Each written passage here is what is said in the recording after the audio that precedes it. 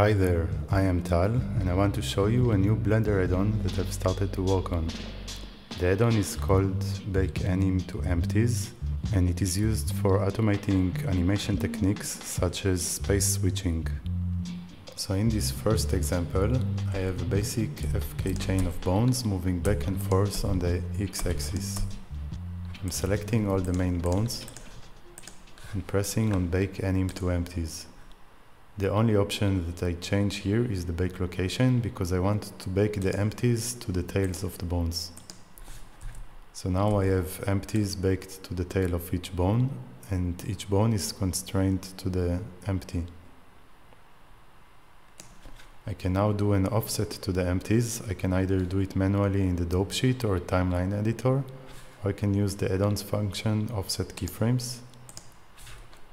So now with just a few clicks I have a follow-through motion or a tail animation.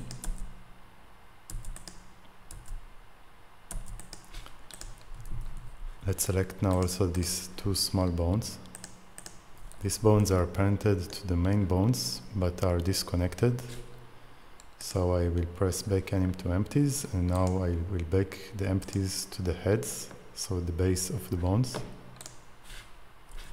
But I want it until frame 30 because now the animation is longer because of the offset. Now I will do another offset. So now the small bones move from the base with the offset.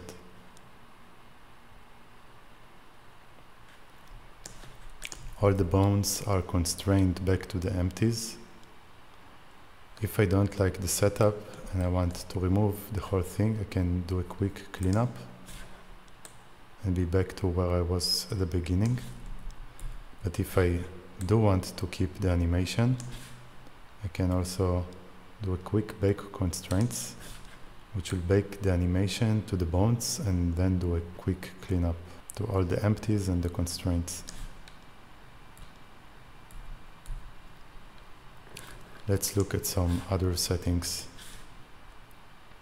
Select all the main bones, Bake Anim to Empties, do tails again. Let's now add a child empty control and a parent empty.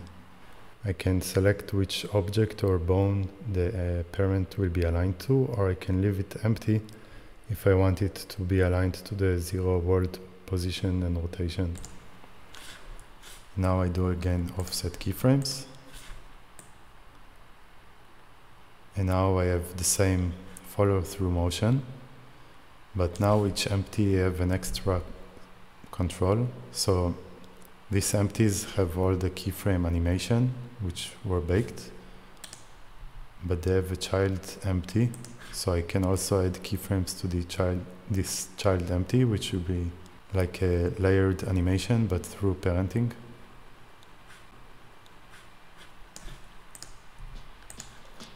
And I will also have a parent to all these empties. If you want to learn more about space switching, you can also check these YouTube tutorials from Eric Pickout, which explains the ideas behind space switching using Blender. The add-on is basically automating this technique into a few clicks using different options. The next example is a more common use of space switching. In this example, I have this creature moving forward using its root motion. I want the creature to move forward but to keep the root controller in its 0 position and rotation. So I'm selecting all the main IK controls and the torso and the head, since it's kind of disconnected from the rest of the rig. And now I press on Bake Anim to Empties. I keep the location of the empties in the base of the controller, so in the heads, but I add a parent empty. I change the size to 1 so I can see them better. And bake. Now I have all the animation baked to the empties and the controllers constrained to the empties.